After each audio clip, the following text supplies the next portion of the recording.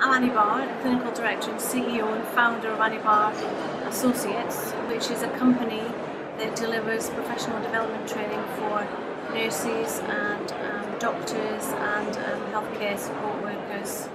My advice for companies would be to choose your country very carefully, to decide what your strategy may be, and then look at the market for your country. So, for example, for healthcare, we need to look at the whole system and process that's in place in each country that we're targeting.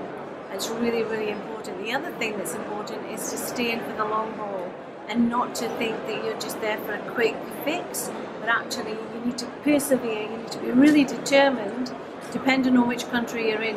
More determination may be required out there, so you have to be committed and driven to make it work.